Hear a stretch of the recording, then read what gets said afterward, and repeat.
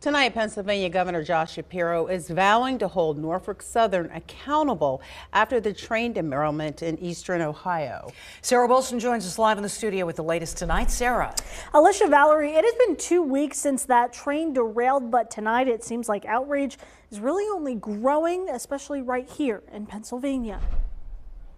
Governor Josh Shapiro praising leaders in Washington tonight for coming together to hold Norfolk Southern accountable for the disastrous train derailment on the Ohio-Pennsylvania border. It comes as the Commonwealth takes charge, saying it will conduct its own independent water testing following the derailment. Shapiro announcing that as questions and concerns persist about toxic chemicals in the air and water. If we say that the water is safe and the air is safe, we believe it because we've tested it and the data shows it. But residents in Ohio have reported headaches, illness, and dead animals. Now the PADEP plans to test water in the Beaver River, which flows into western Pennsylvania. And Shapiro is promising to hold Norfolk Southern responsible for the disaster. The governor appeared on CNN, calling the company's conduct shameful. He also wrote a letter to the company's CEO, saying in part that Norfolk Southern will be held accountable for any and all impacts to our Commonwealth. The EPA vowing to do the same.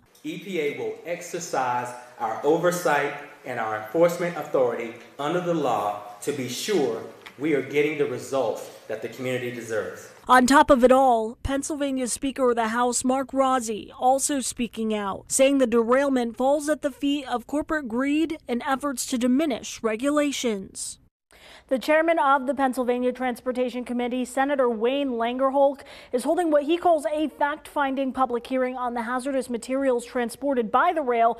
That will happen on February 27th. We did reach out to the senator for comment. We have not heard back. Valerie? Thank you, Sarah.